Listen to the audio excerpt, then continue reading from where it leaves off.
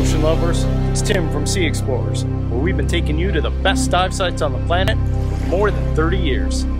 You may have remembered in our last video where FinnSnow and the Critter Hunter were talking about some problems that Critter Hunter Justin was having with his lights and how we tried to work around that. He doesn't grab. Basically, his light was out. I had to be hovering and keep always seeing him with the grab, but he's filming underneath me. Well, that's brought up some questions about what is underwater photography and videography really like. So in this video, we're going to talk about what it takes to actually get these shots that we're using to put together these different videos you're seeing on YouTube. And we're going to talk about the dangers and the problems that one might face when doing underwater photography. Are you ready? Let's go diving!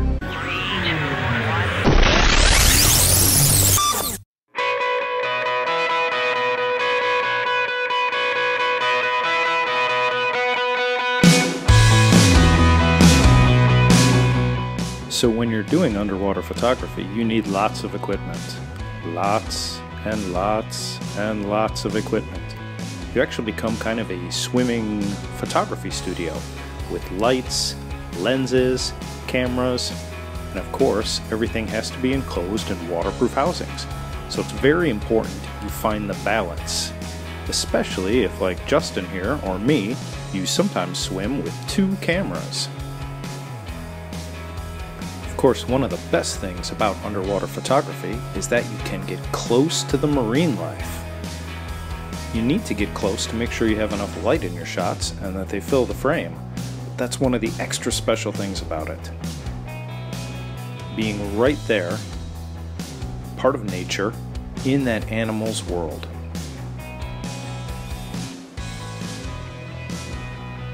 Of course, it's not always easy.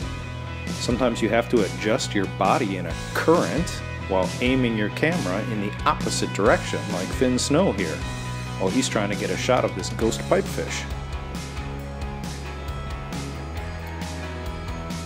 You may end up wanting to put yourself in a position that the current or some surge is pushing you away from. So you'll have to reposition several times to get the shot, like Sherlyn here. Or you might need to get a big, huge camera into a tiny little space. So that means folding up your extra lights.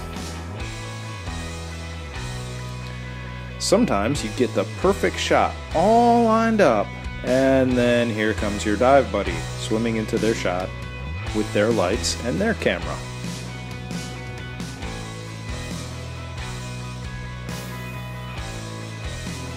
Sometimes you don't even know they're coming. You think you're all alone with the nudibranch, and then someone else appears. But sometimes it's really cool to have another diver in the shot. It helps show perspective on how large or small the animal might be. Sometimes it's an action shot, where you get them doing some underwater photography of their own. Also, again, showing how close you need to be, or give some perspective on the size.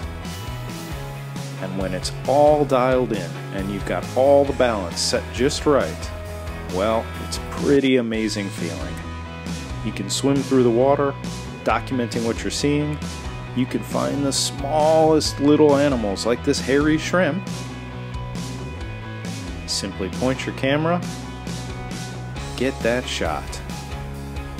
You have to be steady, and you have to be all dialed in, like we said, to shoot an animal this small. So is underwater photography dangerous? Well, sometimes you do have to deal with some marine life that might be feeling a little extra friendly that day and getting a little closer than you might like. You also have to keep your eyes peeled because some animals are very, very camouflaged and dangerous with poisonous spines, or they might be venomous animals that are, again, getting very friendly with you. Of course, if you want to film the most dangerous animals in the world, you have to get close to them. But no matter the challenges you're facing while you're shooting the underwater marine life, there is nothing that compares to the feeling of actually getting to document the most amazing environment on the planet the marine environment. And here in the Philippines, we are blessed to have one of the best marine environments on the planet. We get to see amazing species. We get to see beautiful animals. We get to see some outstanding coral landscapes with tons and tons of marine life. It's an absolute privilege to be able to go underwater and document all of these unbelievable scenes so that people that can't be here diving it every day like us can still enjoy it.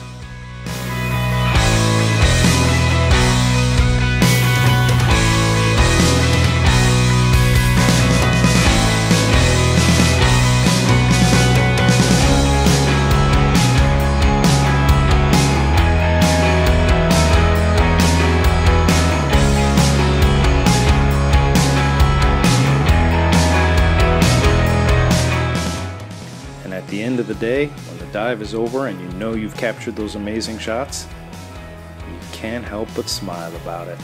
One of the best feelings in the world. So there's your behind the scenes look at underwater photography. Hopefully that got you guys excited to maybe give it a try yourselves, or to just enjoy and kind of appreciate all the hard work and practice and ins and outs that go into making one of these videos before we even get to like the editing process or anything. It's a really cool thing to do. It's kind of a labor of love, but it is really, really fun. I hope you guys enjoyed this video. Don't forget to like and subscribe for more amazing underwater action. And come on down to Sea Explorers Philippines, where we always dive with a smile. See you underwater.